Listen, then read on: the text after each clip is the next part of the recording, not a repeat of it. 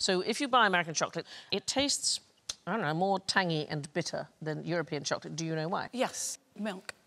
They use UHT, don't they, or dried milk or something? The chocolate factories in the United States are further from the dairy farms than in the UK, obviously, so you've got to move the milk for a bit longer. And so they have a chemical process which extends the shelf life, and it produces something called butyric acid.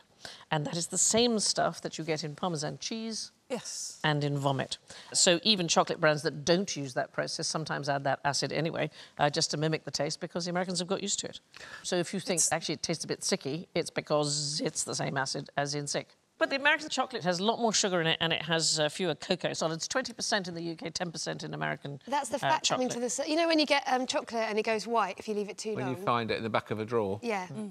It's the fat comes out of it, it rises out of it. Hershey's have a history of making chocolate with a bitter taste. In the 1930s, they developed a special bar. It was for the American military, and they wanted it to be deliberately unappealing. Why do you think they might do that? Wartime brides. They made shit chocolate and stockings with holes in them. In order to lure the British brides. No, to keep them away from American soldiers. OK. Why would they make deliberately unpleasant chocolate?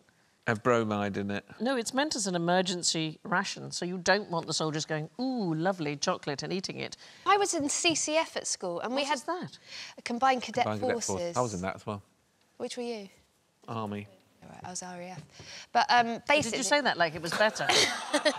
That's what they were like. That's what the RAF ones were like. Yeah, they had this thing called 24-hour ration kit, which we had to have. We did do, like, an overnight, you know...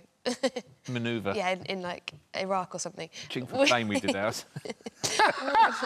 We did our RAF Odeon. Did you? Yeah. You did it in the cinema? No, Odium. Oh, sorry, I thought you said Odeon. I did too. What is the RAF? Can't do night manoeuvres in the Odeon. A whole different thing.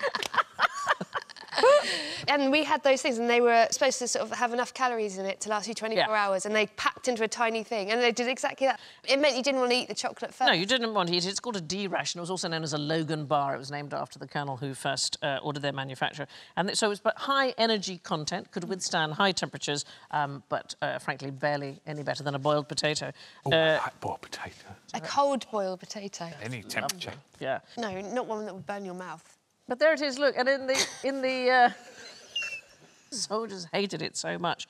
They used to call it Hitler's secret weapon because it made them ill. There's definitely been nights I would just have eaten it. It wrought havoc with their teeth and intestines. I know, but even then, there's been nights where I've just been craving chocolate so badly, I'd have just eaten it. Just gone for it anyway. Yeah.